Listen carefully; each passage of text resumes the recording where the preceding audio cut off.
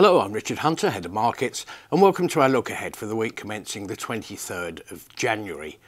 Much of the early pep from 2023 has been slightly taken away as recessionary fears have resurfaced in the States. Federal Reserve very much sticking to their guns that they will continue to raise interest rates with an expected terminal rate of around 5% and the possibility that rates may stay there for some time. This comes against some fairly mixed economic data in the States showing that some of the interest rate rises so far have had an impact, although the labour market does remain something of a thorn in the side with its own resilience.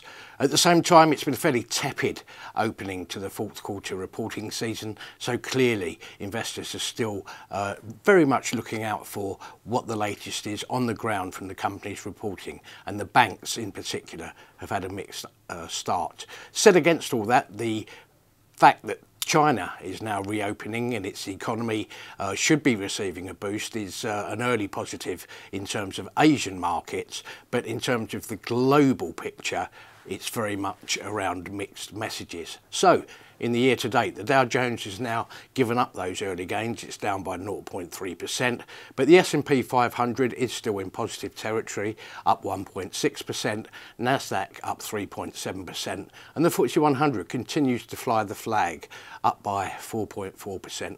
in the year to date. Turning to next week, three companies to keep a particular eye out for, two of which have had a fairly turbulent time of late. We're going to have some first quarter updates from Associated British Foods, where of course all eyes will be on its Primark arm. Shares around 10.5% down over the last year, although over the last 3 months they have popped by 37%. So of late there's been a lot of expectation that Primark in particular could have had a good Christmas. And what we did see, of course, for the December season as a whole is the propensity of consumers to return to physical shopping as opposed to online, given the postal strikes in the background. Last time we heard from AB Foods back in December, they were basically saying that they were expecting significant sales growth, but on the other hand, adjusted operating profit was likely to be down given an increase in input cost inflation. Another turbulent ride also, Q1 numbers due from easyJet. Despite the fact that the shares are up by 34% over the last 3 months, over the last year the shares are down 32%. And of course we've got the two factors playing against each other here. On the one hand, is there pent-up demand, or on the other hand is consumer caution getting the upper hand there? So look out for the usual figures from airlines, their current load factor, their revenue per seat, and also of course ancillary revenues such as where you can book your own particular seat have given us something of a boost to earnings. Finally, Diageo.